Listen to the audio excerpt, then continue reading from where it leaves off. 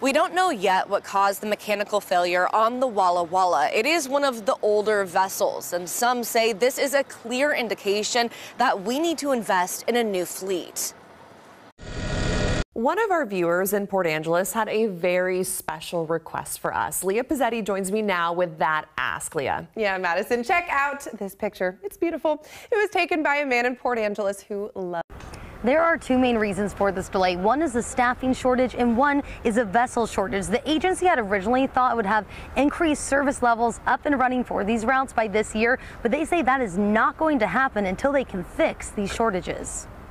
Yeah, Jake, Mimi, good morning. Well, Washington State Ferries says they are operating off a very limited staff right now, so there's no easy fix or solution.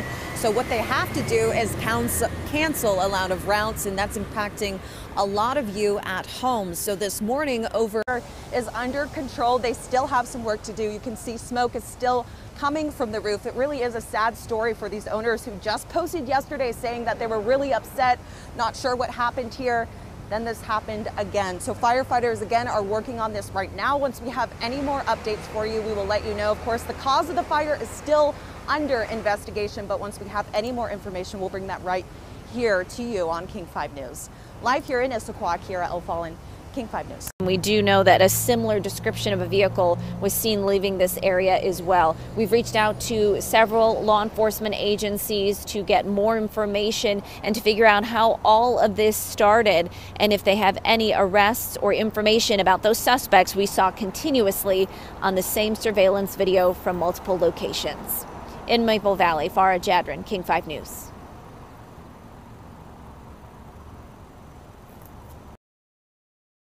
Security says these types of smash and grabs tend to happen in the early mornings between 2 to 5 a.m. That's when he's asking Seattle police for more patrol, to ask more cars driving by in the area so that businesses don't have to suffer crimes like this and merchandise stolen. Again, in $10,000 amount just this morning alone. But we're going to continue to follow this story and bring you the latest here on King 5. But for now, reporting live in Seattle, Angelique Hockaday, King 5 News. It has to be frustrating for that.